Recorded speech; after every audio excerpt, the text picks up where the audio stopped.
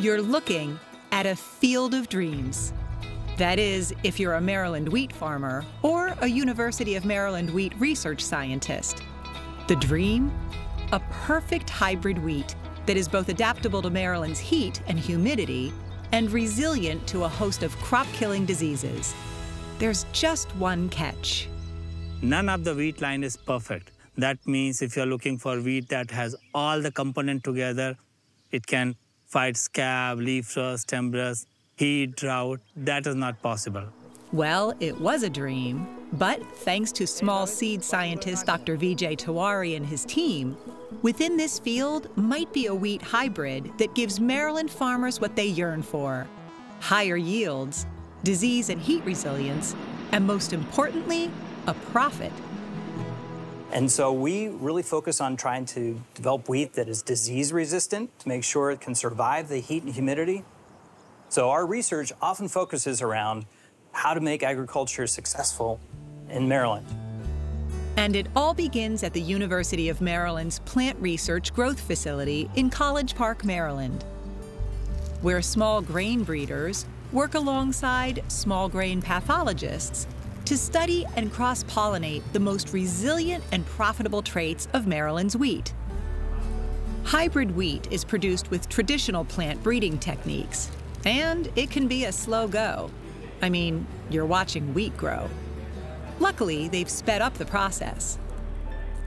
So one thing we do here is we accelerate the entire breeding process by something called speed breeding, where we trick the wheat plant into thinking winter is past. And so instead of getting one breeding cycle a year, we're getting 4 breeding cycles a year. So we're quicker, faster, and more productive in our wheat breeding program than almost anywhere else you can look.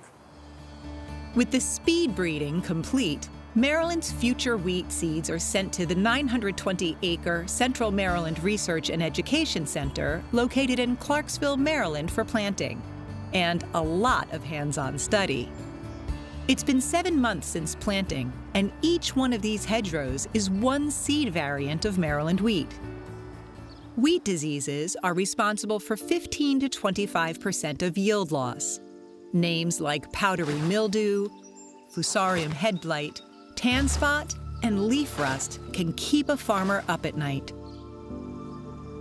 But UMD's wheat pathogen research is already showing marked reductions in some diseases. Hey. What's up? What you guys are doing here? We're just scoring for rust right now. You absolutely see no rust pustule development on these leaves whatsoever. And what is the background of this line? I believe it's a Jagger mutant line that we're working with currently right now. Oh, wow. So you got a Jagger line that is resistant to leaf rust and scab? Yeah. Oh, yeah. This is amazing. Discoveries are sprouting up all over this crop. Straw strength is good.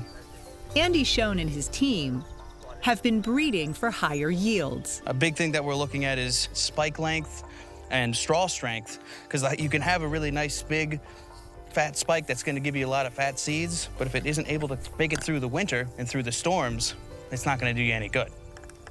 You know, we live in a time now where we have a big toolbox of ways to be able to do this, a lot of technologies that go along with breeding, but at the end of the day, it's going to be going in the field and looking at them with our own eyes and selecting the ones that are going to produce a good product for the farmers around here. The University of Maryland's research teams will return to this field every week for the next 2 months, monitoring the crop's progress, until finally, it's harvest time.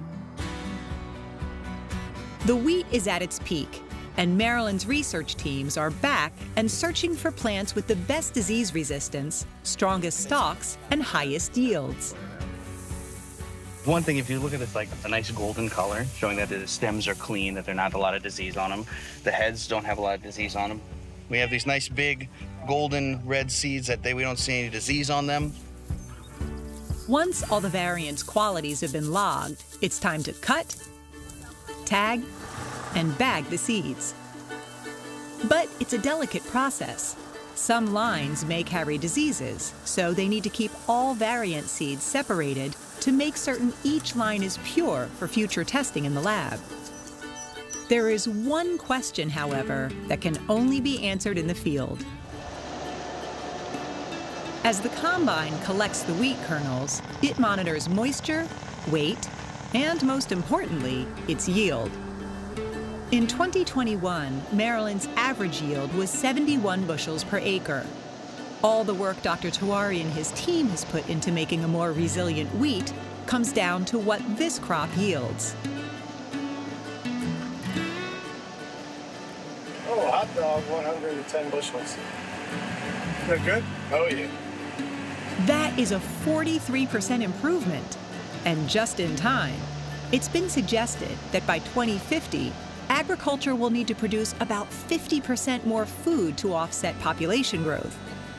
The wheat Dr. Tiwari and his team are producing today will continue to improve, and within a short time, will be in the hands of Maryland farmers.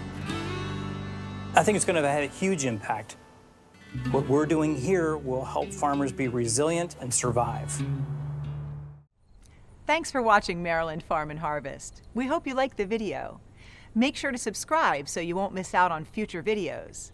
To learn more about our show and watch full episodes, check out mpt.org/farm or just click the link in the description.